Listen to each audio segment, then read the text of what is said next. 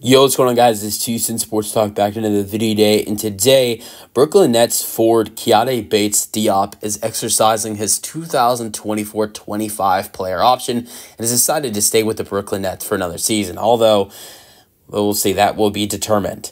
Because obviously, yes, that means he's returning to the Brooklyn Nets, but that doesn't mean Brooklyn might not try to trade him. We'll see what happens there. Brooklyn could always trade someone that exercise a player option, or if they exercise a team option. I will say this: very smart decision by Bates-Diop here. Look, Bates-Diop is a very solid player, very solid player. But he's not. This is a $2.65 million player option here.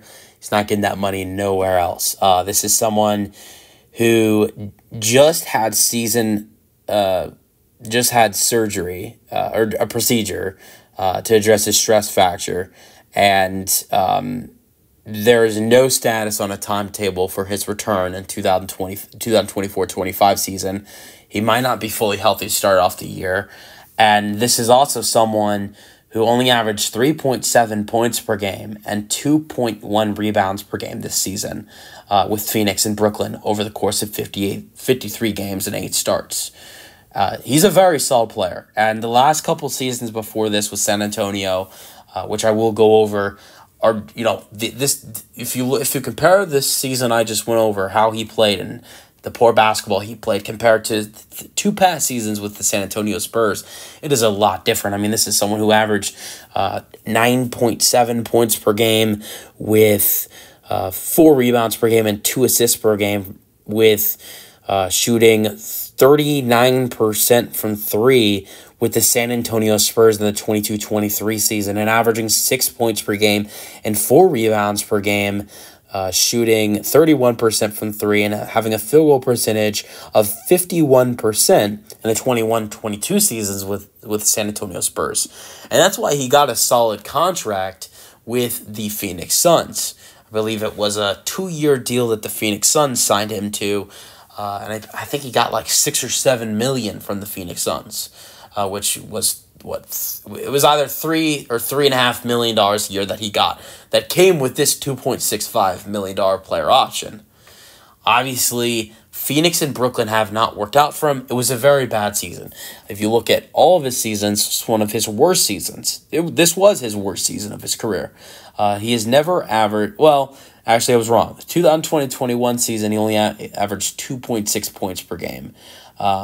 That was a bad year for him. But this is one of the worst years of his career. But what makes this a little bit worse, in my opinion, is this is a bad year for him, his second worst season of his career, after having 2 great seasons with the San Antonio Spurs.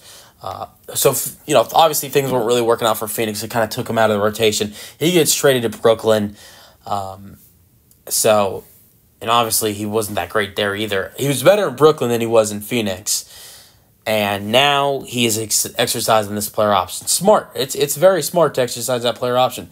It's been reported that teams are not going to be paying a lot for veteran players.